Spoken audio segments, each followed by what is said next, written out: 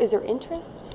Yeah, well, it was actually sourced from community feedback, and we implemented it into an actual community plan, which is like a business plan. Only your community creates the goals, and you make them attainable, so they're done in 3 to 5 years.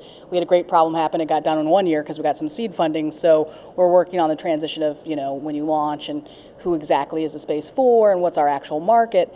But there is definitely need and a desire for it to be there and present, and we're focusing on the boutique atmosphere. There's a lot of larger spaces, but we have noticed that there's a lot of folks in town who may just have a couple of gaps in knowledge, whether it's financial literacy or just logistical thinking, and we've been working on that.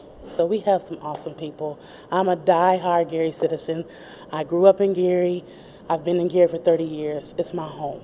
I've left, I've come back, I've left, I've come back, and that's where I'm planted.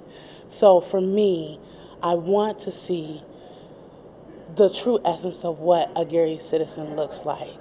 And I think it's coming. I think it's coming. I think we're on the verge of something, and we can go one way or the other, but I think we're going to push that ship into the right direction.